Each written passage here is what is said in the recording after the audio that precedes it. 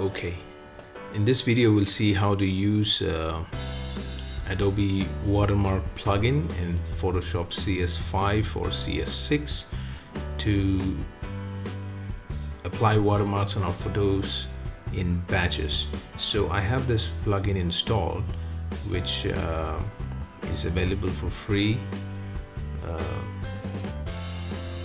The link to download the plugin is provided in the description. You can check it out, but I find that this is a very handy tool. Now, in order to apply watermarks on photos, we can do it manually by using the text tool, but this is going to be a very tedious task if you have a lot of photos to apply watermarks to.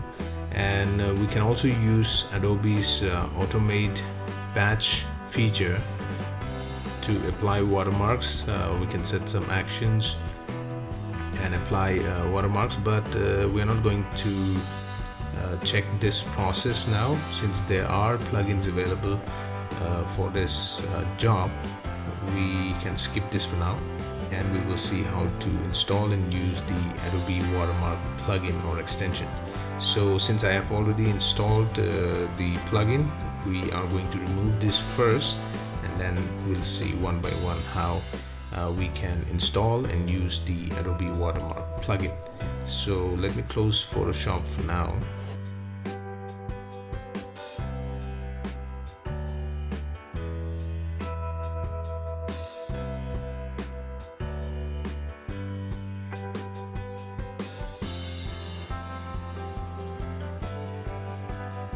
Let me start Photoshop again, and let's see if the extension is really gone.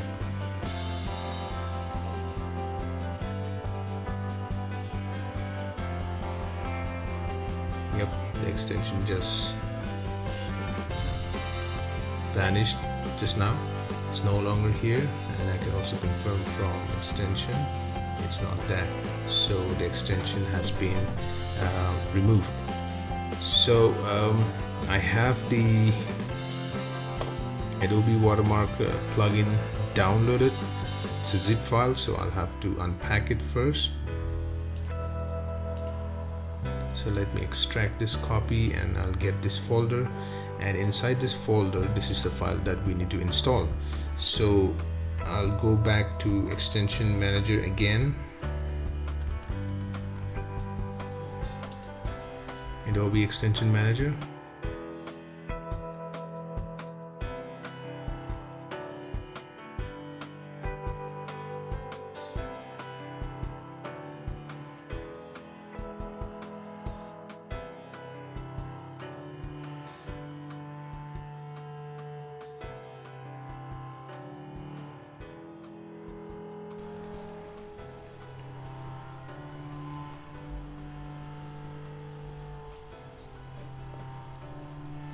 So when I start Photoshop, after installing the extension is not visible here, but it should be visible under Windows Extension, and there it is.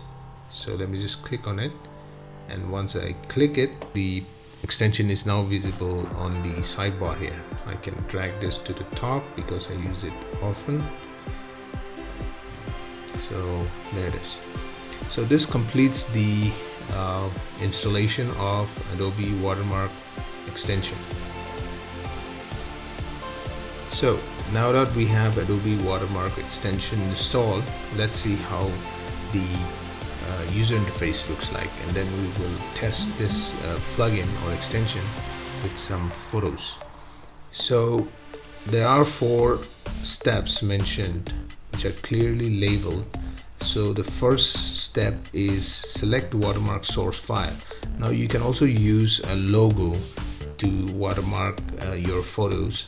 You can also use text. If you don't have a logo, you can also use text. You can simply write your name or whatever you want, and then you can choose the font, font styles, font size, text color. I'm gonna set it to white for now. Append file name or not. So that is the first section. Now this plugin is very handy. It can You can use this plugin to watermark a single photo, or you can also select an entire folder, or you can opt to choose open images. Open images means whatever, say you have 3 to 4 pictures open in the Photoshop window or workspace, that those images will be used to for the batch processing. But you also have the option to select a folder. You also have an option to use open images. So this is really handy. Let's for the purpose of this example, let's select the folder. I have a sample pictures here, so I'm going to select the folder and then click OK. So for the batch processing, this plugin is going to pick up images from this sample pictures directory, and we can also select a folder where we want to save the processed images.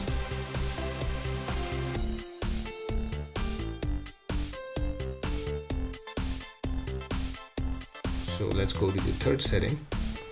Select watermark position and style.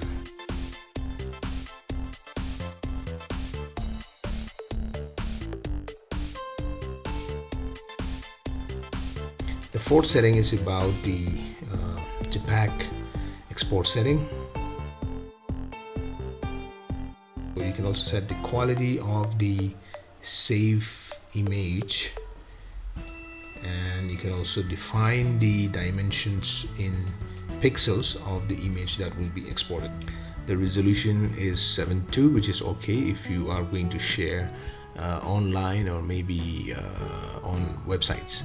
But if you're going to use it for print, I think 72 is going to be a bit less, so you can accordingly set the quality and resolution. 300 pixels per inch is good for printing.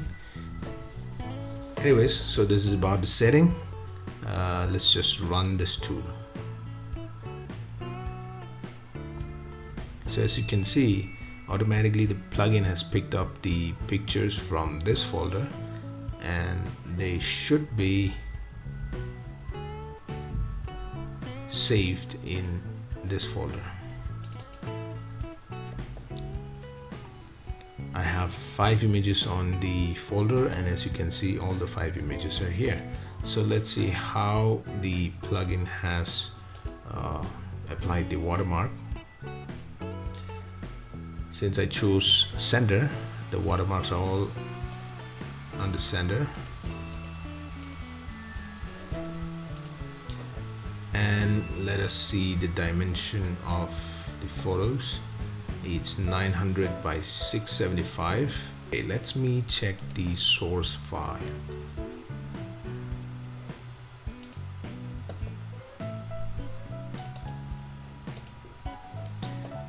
So on the right hand side, you can see that the source file was 640 by 480, but the final output is 900 by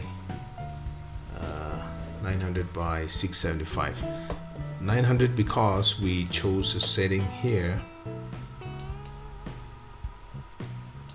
for the output to be 900 pixels. So it seems the plugin has automatically adjusted the width, and the height has been proportionately adjusted. So as you can see, we can easily use this plugin to apply watermark to multiple photographs.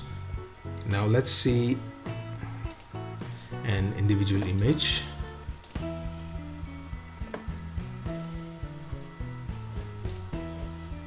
So let me just drag one of this photograph and put it in the workspace.